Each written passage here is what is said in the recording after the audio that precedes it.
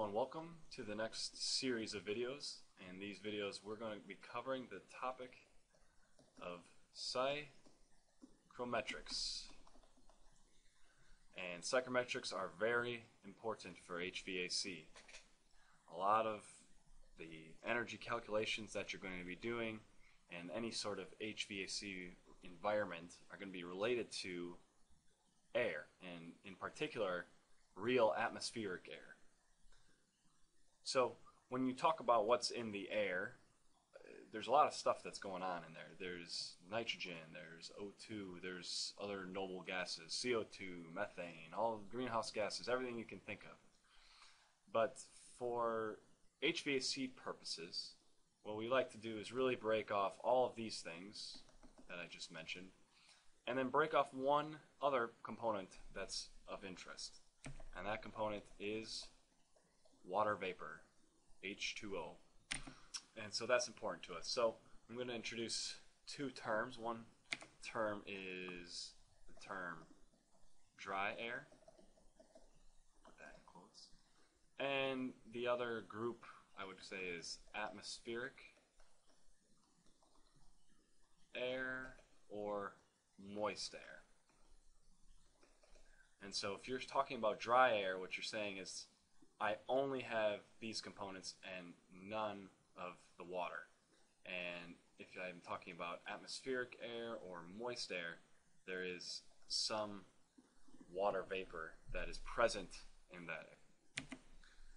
So if you've done a physics course or a thermal course, you've probably discussed the idea of an ideal gas, which is a gas or vapor that obeys this law.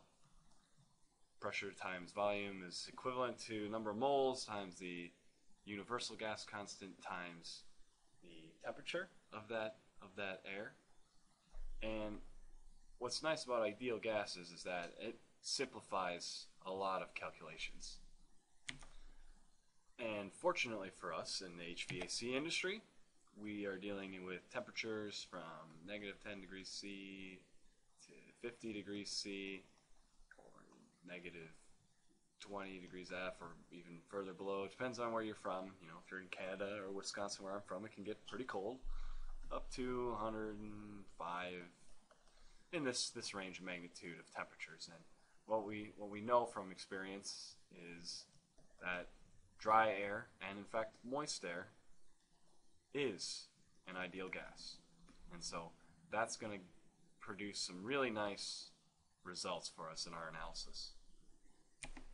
One really nice thing that comes along with ideal gases is the fact that if you look at internal energy, it is a function of temperature only. It's not a function of pressure, it's not a function of volume, or anything else that would be of interest, an intensive property of that substance.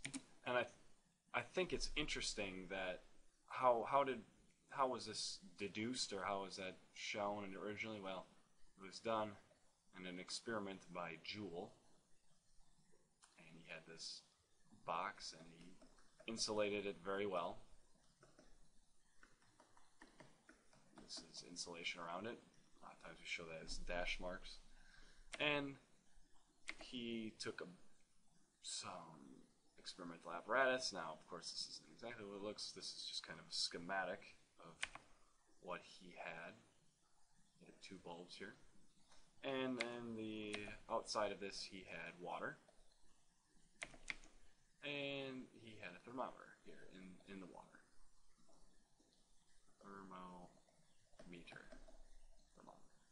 And on this side, and there's a valve here. Okay? And on this side, he had air at some pressure, relatively high pressure, and at this side, he had a vacuum.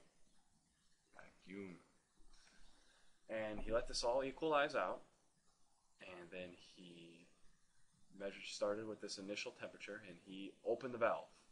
And when he opens the valve, the air goes from this chamber to this chamber. The pressure of that air decreases, and the volume increases. So you had a decrease in pressure, an increase in volume, and or he assumed that there was no work being done on the system, external work being done on the system, and that we were all insulated here, and that there was really no heat transfer going on, or external heat transfer. And he noticed that if you do this experiment, and you measure this temperature does not change under certain conditions, of course, and these would be ideal gas conditions. And so he deduced if these properties here are changing, P and V are changing, and you got no function here, no result in temperature, that the internal energy, all that was left is to be a function of temperature. And so that's how he deduced it. And I might do a video where we actually do the math that shows this, but this is the experimental idea behind it, of why an ideal gas has an internal energy that's only a function of temperature.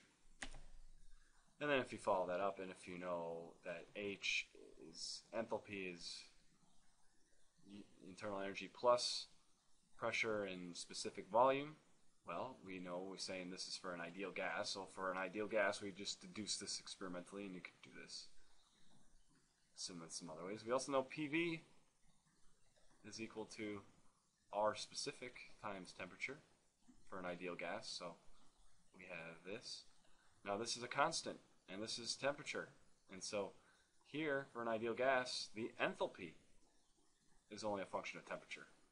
U is internal energy is a function of temperature. This never changes, and here we have temperature itself, and so we have U and H. Internal energy and enthalpy are both just functions of temperature, and this makes things a lot easier for us.